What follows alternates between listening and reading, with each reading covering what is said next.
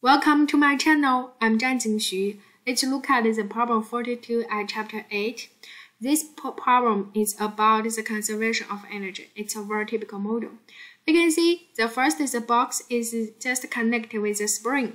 And this box and spring is just on the slope. The angle of theta is given. Also, the spring's constant K is given. And the initial position and the balanced position we assume it is there is given. Right? First, we can see the box just comprises the spring at the position 1. At the position 1, initial velocity is 0, and then the spring compressed, so x1 is negative 0.5 meter. y1 is 0. Do you agree? Yes.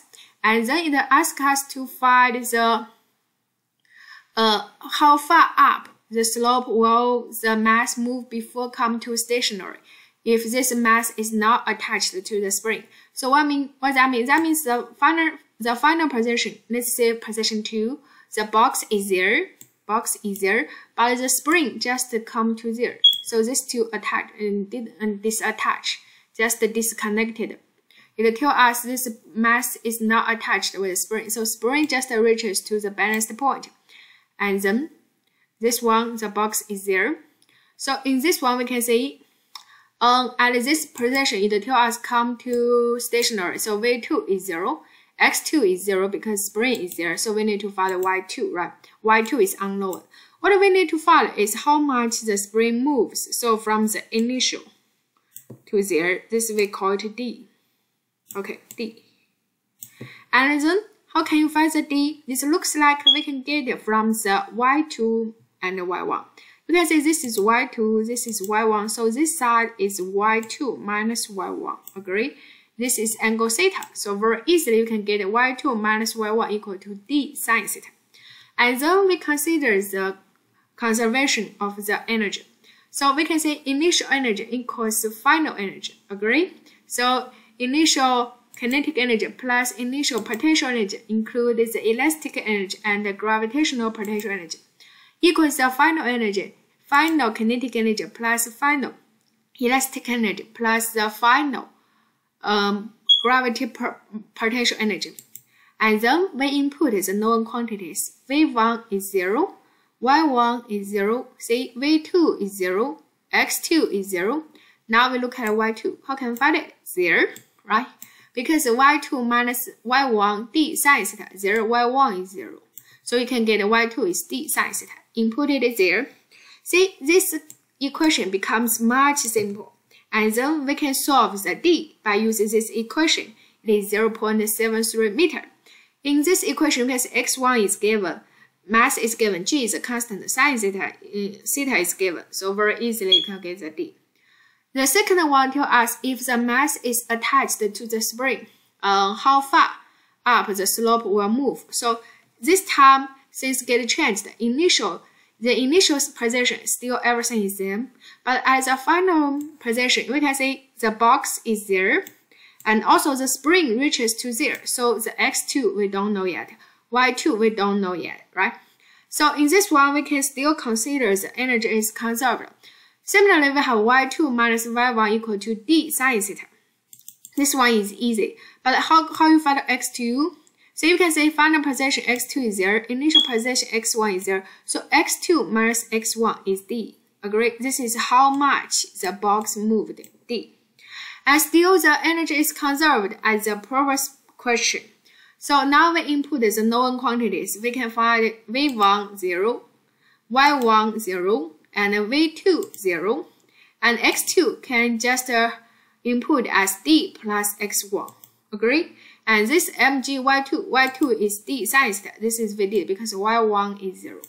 It's very easy. Then we can solve this equation. You can see inside this equation, the only quantity unknown is D.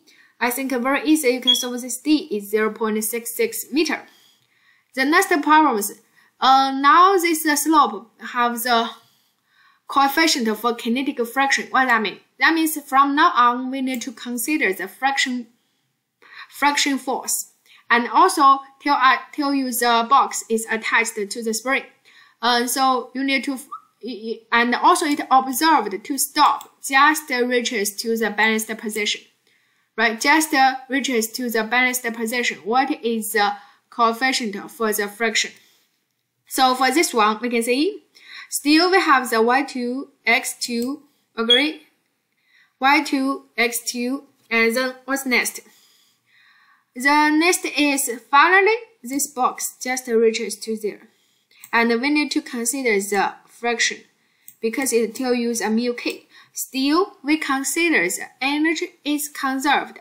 Initial energy equals to the final energy. So initial kinetic energy plus initial elastic potential energy plus initial gravitational potential energy equals to the final energy, final kinetic energy, final elastic energy, final gravity potential energy, and also thermal energy. Because there we consider what? We consider friction force. Friction force do the work. Agree? Friction force is mg cosine theta. This is because you can friction force is mu k Fn. Mg cosine theta equals the normal force. We did that multiple times. If you don't understand, you can look at my previous videos. So mu k mg cosine theta is the friction force times the d, how much it moved d. And then this d is get. In this case, we find x2 is 0, so make the d equal to negative x1. Agree? D equal to negative x1. And then we input the known quantities. You can see this one, v1 is 0, y1 is 0, v2 is 0, x2 is 0. y2 can be written as d sine theta. And then this d is there. And then we can solve this equation. We find x1 just equal to d. If you input it, and you find mu k is 0.4. So this problem seems very difficult, but when you just consider it as a conservation of energy, consider the initial energy, final energy, and then in which cases we need to consider the friction force, which cases not, then it will be easy. If the problem tell you the coefficient of kinetic friction, that means you must consider the friction force. If it didn't tell you, just take it as frictionless surface, right? And also, in these problems, we need to consider the position y2, y1, so y2, y1, and how it connected with x2, x1, and the distance it moved d. Thank you.